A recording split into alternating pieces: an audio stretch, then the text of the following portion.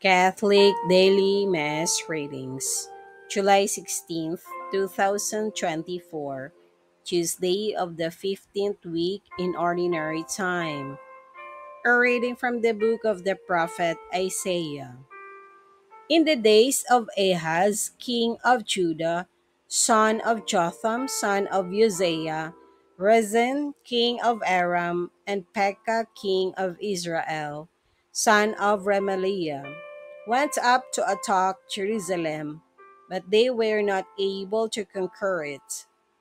When word came to the house of David that Aram was encamped in Ephraim, the heart of the king and the heart of the people trembled, as the trees of the forest tremble in the wind.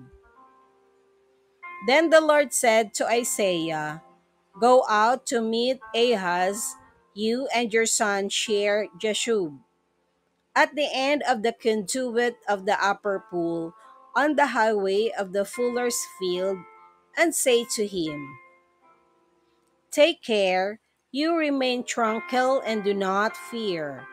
Let not your courage fail. Before these two stumps of smoldering brands, the blazing anger of Rezin and the Arameans, and of the son of Remaliah, because of the mischief that Aram, Ephraim, and the son of Remaliah plots against you, saying, Let us go up and tear Judah asunder, make it our own by force, and appoint the son of Tabeel king there. Thus says the Lord, This shall not stand, it shall not be. Damascus is the capital of Aram, and Rezin is the head of Damascus. Samaria is the capital of Ephraim, and Remaliah's son the head of Samaria. But within 60 years and 5, Ephraim shall be crushed, no longer a nation. Unless your faith is firm, you shall not be firm. The word of the Lord. Thanks be to God.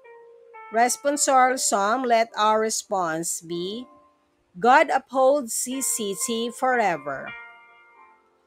Great is the Lord and holy to be praised in the city of our God. His holy mountain, fairest of heights, is the joy of all the earth. God upholds his city forever. Mount Zion, the recess of the north, is the city of the great king. God is with her castles. Renowned is he as a stronghold. God upholds his city forever. For lo, the kings assemble, they come on together.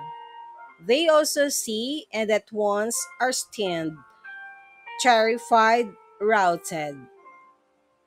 God upholds his city forever.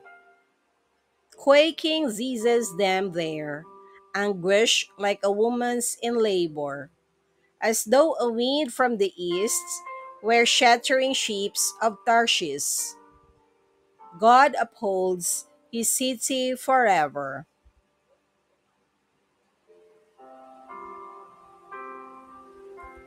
A reading from the Holy Gospel according to St. Matthew. Jesus began to reproach the towns where most of his mighty deeds had been done, since they had not repented. Woe to you, Chorazin! Woe to you, Bethsaida! For if the mighty deeds done in your midst had been done in Tyre and Sidon, they would long ago have repented in sackcloth and ashes. But I tell you, it will be more tolerable for Tyre and Sidon on the day of judgment than for you. And as you, Capernaum, will you be exalted to heaven? You will go down to the netherworld. For if the mighty deeds done in your midst had been done in Sodom, it would have remained until this day. But I tell you, It will be more tolerable for the land of Sodom on the day of judgment than for you. The Gospel of the Lord. Praise to you, Lord Jesus Christ.